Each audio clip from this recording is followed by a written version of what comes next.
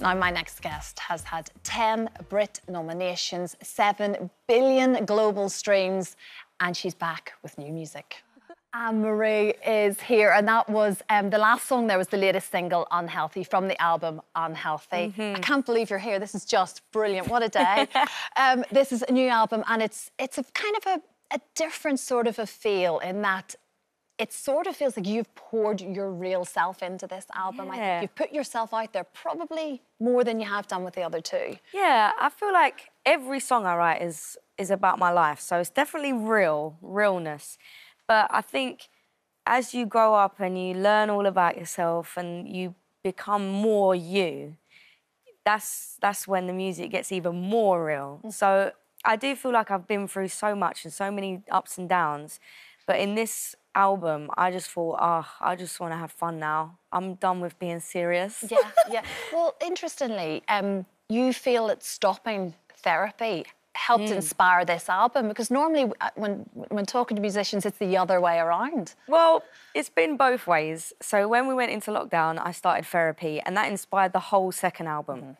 So the second album was called Therapy, and it was all about that, like learning all of that stuff. And then I came out of that and realised that I'd become so understanding of my brain, which is a beautiful thing. But I'd become so understanding and so logical with my emotions that I didn't really feel extreme emotions anymore. And I was like, oh, God, I need that to write songs. So I kind of went into this this writing thing for this album and just told everyone, just ignore what you think I am and what music you think that I'm going to make, and let's just make something that excites us all with no boundaries and no, all of that stuff. And it was just so much fun. And I think you can hear it in the music. I've just gone a bit crazy. Yeah, but you've loved it, and as you say, you can tell. And there's this collaboration with the mighty Shania Twain. I mean, I've loved that woman for as long as I can remember. And here you are, and this came about just because of a text that you happened to send. Well, so I had done this song last year, and I just brought out Psycho, and I was like, how do I release a country pop song after releasing Psycho, which is like the complete opposite? And thought, who could I collaborate with to make this make sense?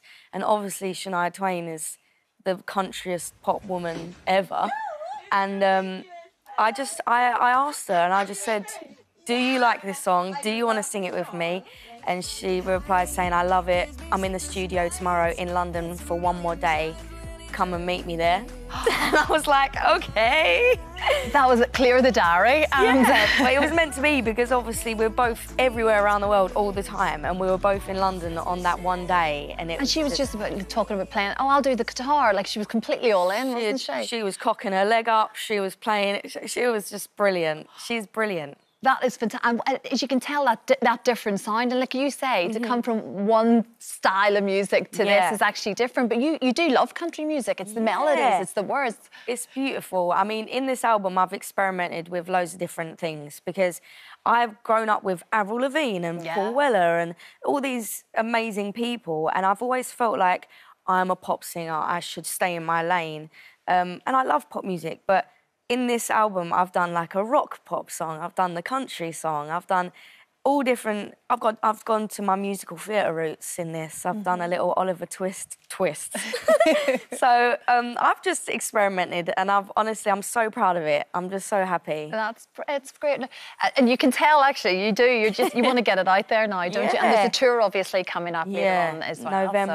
November. So currently I'm doing like a little intimate show thing for the album release. So I'm doing album signings and little shows, and then for November it's the big arenas. So that's going to be a dream, because obviously last album we weren't able to tour. So now I'm just getting it all out, and that's going to be brilliant. You're just ready for it. Well, I do know, in amongst the madness and the busyness of life right now, you like to relax, and I get this colouring in. Oh, yeah. And I know you invited fans along recently to take part in your colouring in session. Yep. I totally get this. My 5-year-old, almost 5-year-old in September, sits and colours in. She gets bored after 10 minutes, and I find myself 20 minutes later still doing it. I think, like, I could stop, but there's just something about it. I know, I'm the same. I feel like I'm exactly like your child. My attention span is so short. I can't concentrate on many things for that long, but colouring in and Lego I can do for hours. You need to come round to my house.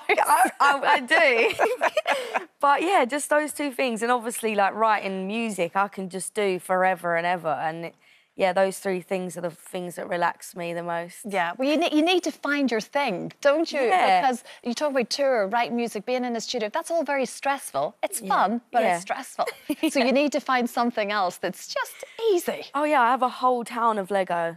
I've done a jazz club, I've done a police station, a library, I've done it all. Got the whole town in my house. You've got roads, street trains, lights. Yeah. That's magnificent. Can you please send us pictures of all of that? I will. I'm proud. I'm coming back to this the next time I see you, because that's the best thing I've ever heard. Anne-Marie's new album, Unhealthy, is out now. It's brilliant, and back on tour in November. Thanks so much, Anne-Marie. It's such a pleasure to see you this morning.